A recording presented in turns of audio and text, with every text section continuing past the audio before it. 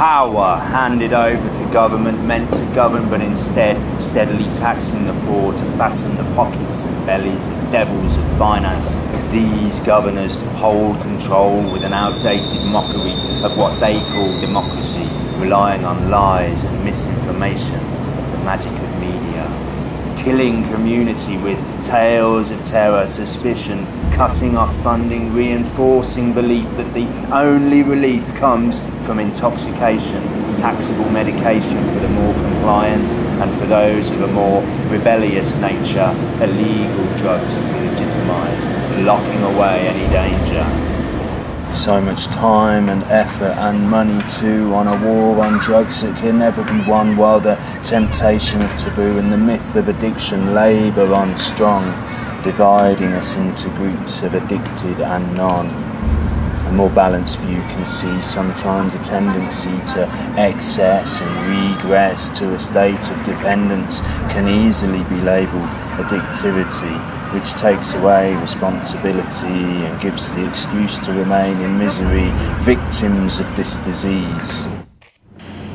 In reality, these people are victims of society and what they believe, scapegoats on fringes, outcasts, living their role as a mechanism to cope with their excessive urges and the pain that comes from repetitive purges.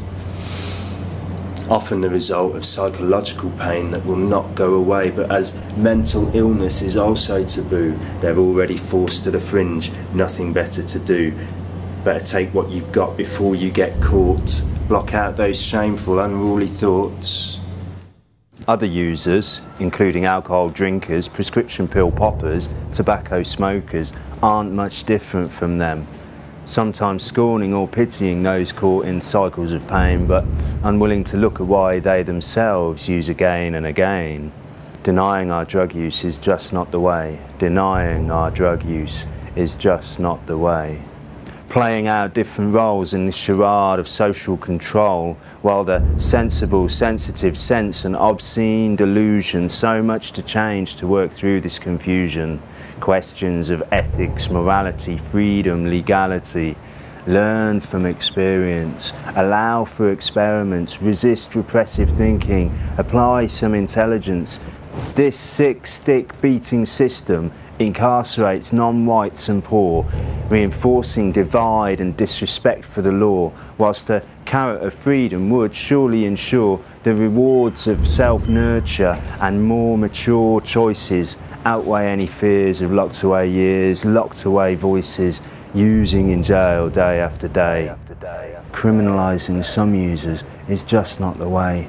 Criminalising some users is just not the way. Time better spent finding out why we do what we do, making consciousness, community more appealing places to view. And when occasion calls for social lubricant or mystic journey with full intent, legally, knowingly, opting to transcend common sense. I'm not dismissing the risks that arise from pursuing such highs.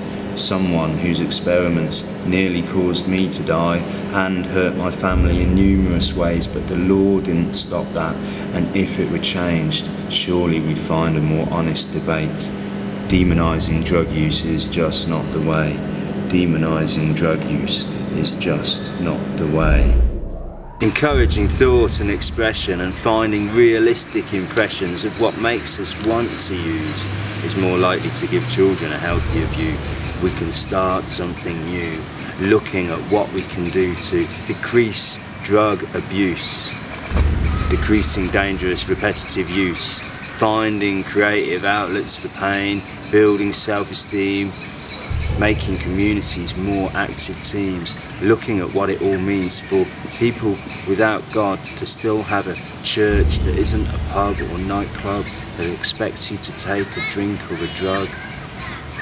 Some simple suggestions for discussion by those they affect, not left for political lip service reject.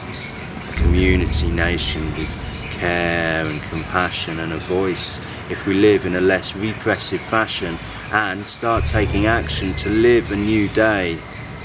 Demonising drug use is just the old way of old policies of parliamentary thugs.